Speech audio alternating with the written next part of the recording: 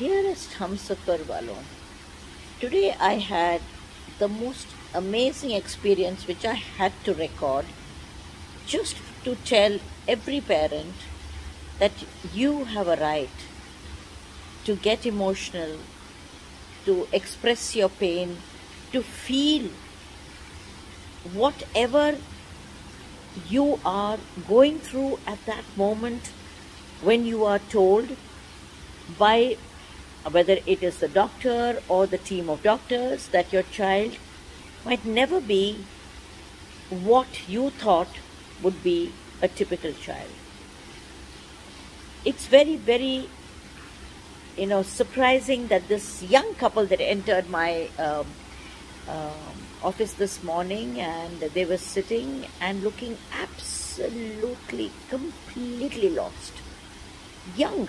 I mean, when I say young, he must be hardly 30. She was in her 20s, and just holding this little baby and looking so helpless.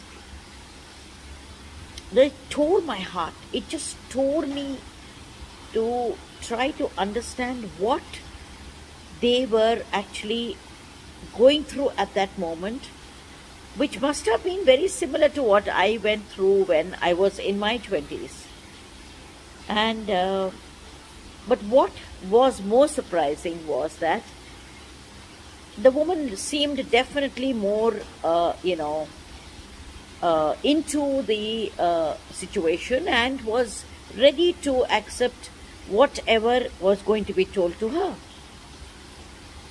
But when I looked into the young boy's face, the father's face, it was like, I can't handle this. I really can't handle it.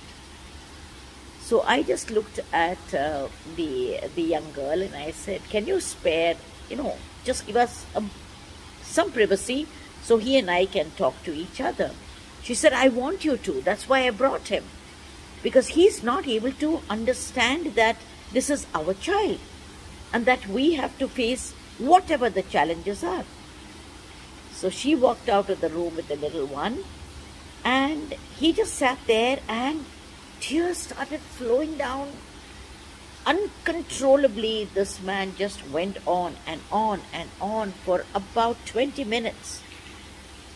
I looked at him and I said, just go on. Just go on. It doesn't matter. I have all the time in the world. He said, I've been told, even as a child, that I must not cry. I said, this was a very, very funny thing for me, because we still have this silly notion in our country that men don't cry, they don't express their feelings. I said, son, you are going through what I can very well, sort of relate with. So please, please don't worry about what you want to tell me or feel you have to get out of your system. So he said, Ma, only one thing. What pain I am experiencing now is killing everything inside me. I don't want to be here. I'm looking at my child and it is tearing me to bits. I don't know whether I can take it. How do I solve this? This pain that is inside me, I don't want to transfer it to my family, but I can't handle it.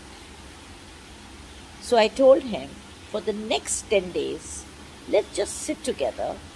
We don't say anything. You just cry. Let your entire body get rid of all the negativity that is inside it, which you feel are the fears that are stemming from having a child with Down syndrome. And I honestly tell you that what you are telling me and what you're thinking is going to imagine is going to happen in the future is not going to happen, son. It's not. This is your baby. And if you hadn't been told that this is a child with Down syndrome, I promise you, you wouldn't have known it at all, because this one is capable of so much. So let's get it out. And when people die in our families, at least in the Hindu families, we normally take a 13-day break and we have mourning for 13 days. I suddenly realized that 13 days gives us enough time to come out of grief. Having a child who you imagine will never do anything, will never be what you have imagined in your dreams of that beautiful bubble that you have created. I know it's difficult, but I think everybody has a right to release all these pent up fears. And it's so important, my friends, it's so important to get the younger ones or those who have just had a newborn baby to let them get it out of their system. I think all of us have all held hands. We have created a community for ourselves. We understand each other so beautifully. And that, when we meet, and the reason for all these conferences, these meetings, is because we realize that nobody else outside of this circle can understand the happiness that we get by seeing our children grow, and with each day that they are achieving something very, very small, but that for us is the biggest achievement. I don't know how to relate to people and tell them that,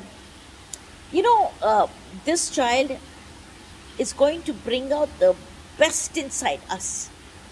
And I am so happy that Bubbly came into my life, because in these 42 years, what I have experienced with having a child who is very different. She's different, that's all she is. And in her difference, she has kept us together. Honestly, let's all work together to create a better world, and to let all these young boys and girls realize that there is so much happiness around us, and not to feel, low, or that you cannot cry. This is one thing I cannot relate with. Man or woman, you have a right to cry. Please let out your feelings, and we will put it together for you, and we will support you, hold your hand, and take you through the whole thing. God bless you all. Thank you so much.